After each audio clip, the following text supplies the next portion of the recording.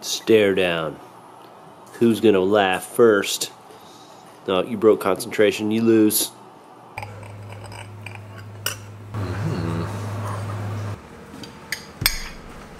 Well, hello fishing freaks. I think today we're gonna start this episode off right with some good old-fashioned American apple pie, which Stephanie made. Do you prefer ice cream on your apple pie? I'm definitely an ice cream guy. If it's pecan, if it's apple, pretty much any kind of fruit, cobbler, I want vanilla ice cream on it. Not just any ice cream, Bluebell ice cream, which their creamery is very close to where I live. It's about an hour away. So one day I will tour the creamery. I have not yet, but it's made close and it's good. I'm about to go over to the boat and continue taking off the boat wrap. It's been a very slow process. I keep going out in it and I forget, well, I don't forget, I just don't have time to take it off. So that boat is being sold and we are getting a new boat. I can't reveal exactly which one yet, but we do have two options on the table for boats, and we will be getting a new boat on the LFG channel for 2017. So I'm pretty excited about that. Pretty excited to share with you guys as well. Not everything's finalized yet, so I will let you know when everything goes through. And in the meantime, eat your pie. What are you working on over there? Not very fun. Looking at medical terms.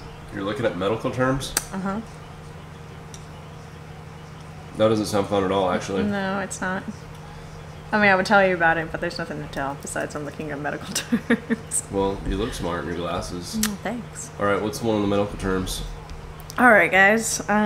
What does IBCLC stand for? I know about IBC root beer. No. International Board Certified Lactation Consultant. Lactation consultant? I want to be a lactation consultant when I grow up. That sounds fun. That's awesome. Bet you would. By the way, it is No Shave November, so I'm attempting to try to grow something on my face. Never had a beard. Never grown my hair out like really at all for more than a week probably. So I'm just going for it. I'm not sure what it's going to turn into. I'm pretty sure it feels like a Mark Wahlberg thing is going to come on. Like a very patchy deal. I don't know. I'm just going to let her grow. Go grizzly on it. Steph, what do you think? I think you're turning into a true woodsman. A true woodsman? Yeah. I'll take it. I would be a true woodsman in a heartbeat if I could just live out in the woods, you know, hunt squirrels and deer and go fishing. What would I do? You could gather berries. Hunter-gatherers. In some ways, I dream about that. Like, do you? In a new world that we live in this new age, I'm a modern-day woodsman out there catching fish, and you're collecting fruits and recipes for fruits. So, definitely, I'll be nesting for our little hut. This is modern-day hunter-gatherers right here, folks. And we even have a spirit animal. Winston is my spirit animal. Yeah, he's my spirit animal too. He's the family spirit animal, right? No. Justin, what the heck are you looking at over here, dirty girl? I have to research this. What are you researching? Tandem breastfeeding. Tandem breastfeeding. All right, it's time for us to leave the house now. See ya. All right, we're gonna head over to the boat right now. So for those that don't know, Stephanie is going through her internship program to become a registered dietitian with the great state of Texas. And she has to travel around to different cities and do different types of work in the dietetics industry.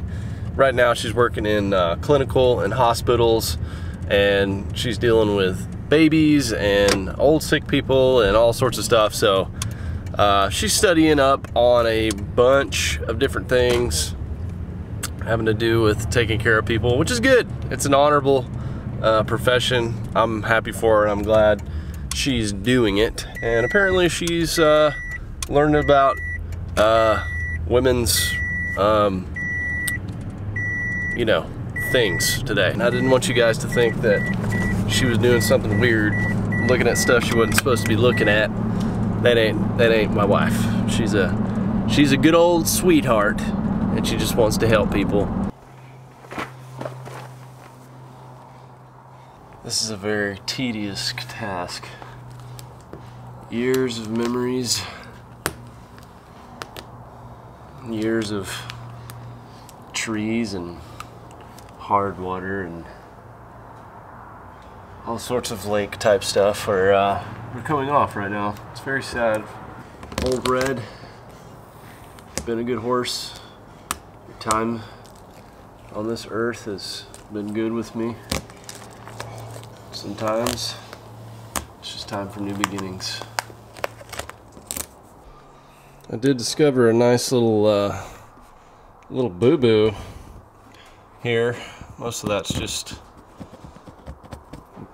sticky stuff I can get off, but right here there's a nice little mark there. Yeah, I don't know where that happened, but it happened. I'm gonna have to buff on that one for a little while. Just got a text from Outlaw. If you guys don't follow him, I suggest you go subscribe. He's got a really funny video coming out for Thanksgiving, and he just sent me a song. I'd share it with you, but I know it's not coming out for another month. He's got 2 songs. He's been working on the songs lately, and he just sent me a funny country song. It's gonna be pretty good little beat to it too, coming out here in a little bit. So he's actually gonna be coming down here in a little while, here in a couple weeks, and we're gonna be doing some hunting. I know some of y'all have requested that I need to do some hunts, something I need to get back into. So we're gonna do a little bit of that. Probably gonna do some fishing as well. And the weather's been really mild in Texas so far, so hopefully it'll stay good. Hopefully the deer and the hogs will be running around and the bass will be biting. That's the way I like it. That sounds really good. So you guys stay tuned for that. It's gonna be some awesome country action. By the way, that jacket right there was sent from Carhartt last minute. One of the guys that helps out some of the YouTubers sent me a jacket. I was in desperate need. It's freezing cold. I really didn't have anything to handle the cold weather and the rainy conditions.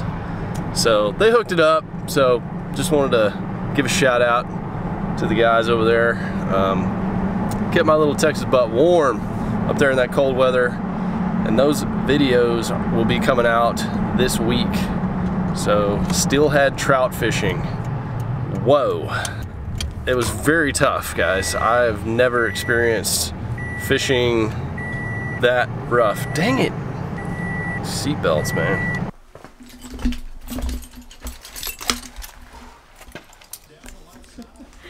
Came and jumped on me and wouldn't let me back up. What you doing there, Pooter? So I need to tell you guys about my trout trip, which was very interesting. I want to thank all the subscribers that reached out and left comments about trout fishing and, you know, where was good and where sucked at the time. You know, a lot of you were leaving comments while I was up there, and then actually when I was leaving as well. I was only up there for 2 days. That's a whole new ball game up there for sure. And it was so difficult, so challenging, and I broke off just about every fish that I had on. It was totally, it was a frustratingly beautiful experience, if I can, I guess that's a good way to narrate it. But beautiful streams, tons of, you know, beautiful rock, just amazing scenery. Obviously the trout are really cool. They're beautiful fish.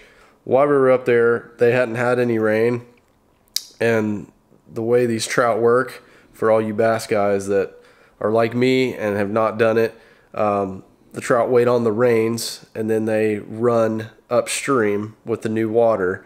And we were basically fishing old fish that had been up there a little while, been messed with and, you know, plucked out and whatnot. So whenever they get another rain, which they started to get rain when I left, it should be on fire up there. And we were fishing one of the tributaries coming out of Erie, or going into Erie, and then there was another Indian reservation we fished. Maybe they both went into Erie, I'm not sure. But really cool experience. I got both of those videos going up this week, one Tuesday, one Thursday, so you guys can go check that out to see me out of my element completely and see me struggling a little bit, not just with fishing, but with cold and just all new experiences. And I was pretty much the only guy without a beard up there, so I got inspired to try to grow one. It's not going that good. For those of you that don't have bulldogs or have never owned bulldogs, they are like the best companions to sleep with because they just make you sleepy. They're like those things that you put beside your bed that make the noises and kind of put you to sleep. That's exactly what he is. He's just a giant one of those. But the only problem is he makes you unproductive, doesn't he? I'm so tired. I just want to sleep. It's like a warm, fuzzy blanket. So we have a lazy bulldog in the family. Sometimes you just gotta wake him up, and you know, because we definitely have a lot more energy than he does. We work a lot more than he plays. Some dogs are just like hyper energetic. All he does is sleep and eat and pass gas. So we just have to wake him up sometimes, get him energized. Winston, you want to get up? Hey, man. Hey, man. Winston, hey. Oh. That face like, what? What do you want? All right, sun's going down. I'm gonna end the vlog right here, guys, on this nice little evening, but I want to hear from you. What do you want to know about me the most? I know there's a lot of new subscribers on this channel. First of all, thank you for coming on board. And I know a lot of you have not watched many of my older videos and don't exactly know where I've come from or, you know, who I am really. So I'm probably going to do some videos over the holidays that kind of highlight some of those things and let you guys know a little bit more about me and kind of my story and how I got to where I am now making these videos. And I'm doing these for you guys, so I want to hear from you. So leave a comment. What do you want to learn most about me, from me? It can be anything from, you know, fishing, life, general, whatever. And I will see you on tomorrow's trout video. Thanks for watching, guys. I'll catch you later.